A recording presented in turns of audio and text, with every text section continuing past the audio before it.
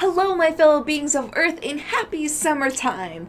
In case this is your first time here, my name is Nancy Jane, and welcome! Today we are talking about how to celebrate the summer season, participating in the summer solstice celebrations. Let's get started! During the summer solstice, we are celebrating the longest day and the shortest night of the year. The sun being at its highest power, its peak of full sun, full light, full warmth. We are celebrating the life on and of Earth, that which is around us, the growth still happening and growing, and the harvest to soon come. There are so many awesome ways to celebrate summer, especially because we can go outside, be free and comfortable, and do whatever our hearts desire. But the first thing I want you to do when celebrating summer this year is to get out your journal or a piece of paper, and I want you to write down some gratitudes. I want you to write down 10 things that you are grateful for that the universe has brought you so far this year in the past 6 months. After your gratitudes, I want you to review and renew any goals that you made at the beginning of the year. I want you to reset your intentions for the rest of the year, refocus yourself so you can finish out this year strong. Alright, enough work, let's go on to the fun celebrations.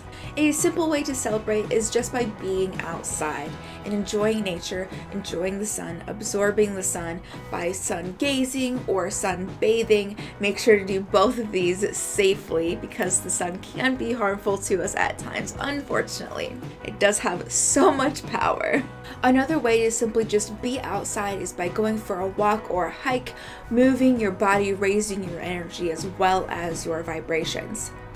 Connect with the earth by gardening.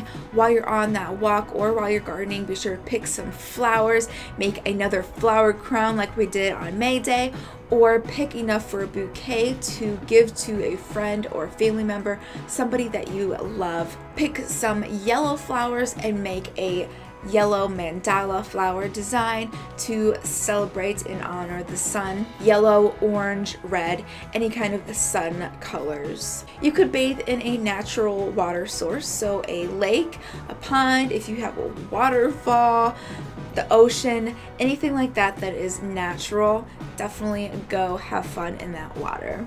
You can make a sun tea. Get a jar, fill it with water, and put in some herbs that you like to taste. Sit it out in the sun for 24 hours and drink away. Now again, we are honoring the sun being at its highest peak and its highest power. So a way to celebrate the sun is just by lighting a candle, lighting that fire. By lighting a fire, we could also have a bonfire. Who doesn't love a bonfire? A way to celebrate with friends and family, do other outdoor activities, raise each other's vibrations, and hey, there's probably gonna be food. Who doesn't like food? I love food. And feasting is another great way to celebrate. Do it again with sun-colored foods. So lemons, oranges, red apples, bananas, carrots, bell peppers, tomatoes, anything that's again yellow, orange, or red. Also keep in mind any seasonal fruits or vegetables like zucchini, watermelon, celery, honeydew, berries, other colored apples, dark leafy greens, avocados, nectarines. There's so many options in the summertime. Let me know in the comment section down below how you plan on celebrating your summer solstice. All I have planned so far, which is always, is a bonfire and food. Can't do anything without food.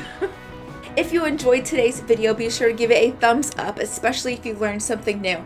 If you're ready, hit the subscribe button, and if you haven't yet, hit the notification bell, otherwise you will not be notified when there are new uploads.